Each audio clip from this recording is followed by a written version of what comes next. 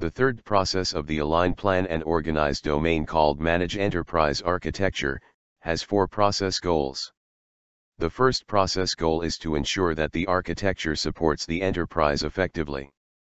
The achievement of this goal is measured by the project realized benefits due to architecture involvement, and by the level of the architecture customer feedback.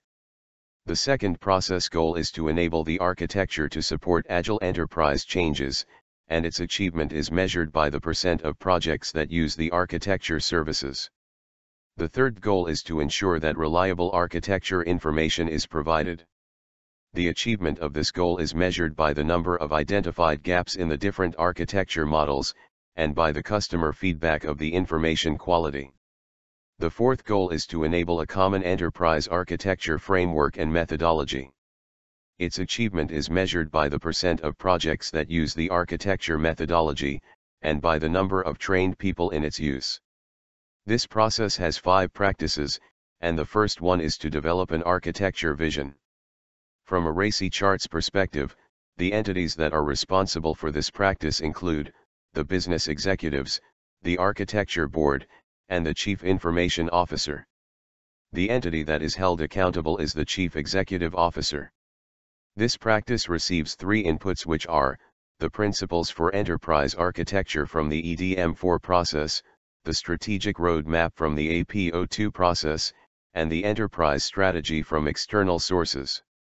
It generates 3 outputs as well, which include the scope of architecture to be used by the APO02 process, and the architecture principles to be used by the BAI2 and 3 processes.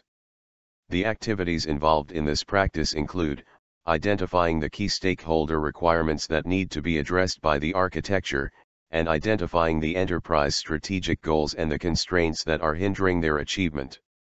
The architecture objectives should then be aligned with the strategic requirements priorities. The enterprise's readiness for change should be assessed, and the required capabilities should be identified. The scope of the architecture should be defined, which includes the baseline and target architectures. The architecture principles should be defined, and the architecture vision should be created based on the stakeholder needs and the enterprise requirements. The target architecture goals and metrics should be defined, and the change risks should be identified and assessed.